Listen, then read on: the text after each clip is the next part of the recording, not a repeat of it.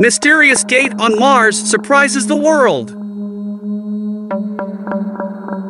Conspiracy theorists have gathered together again to suggest that there is life on Mars. The picture is said to be shot by NASA Curiosity rover, which shows a hole on the rock surface. But NASA has failed to provide any explanation whatsoever about this sighting. As soon as the image was released by NASA, people on internet went crazy about it.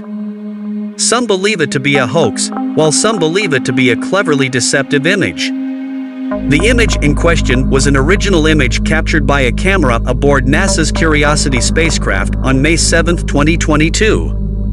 One online user went on to suggest that the image looks like the formation of a portal while the walls surrounding it are most certainly artificial. Another user swears that there are at least 5 Martians hidden in plain sight through camouflage.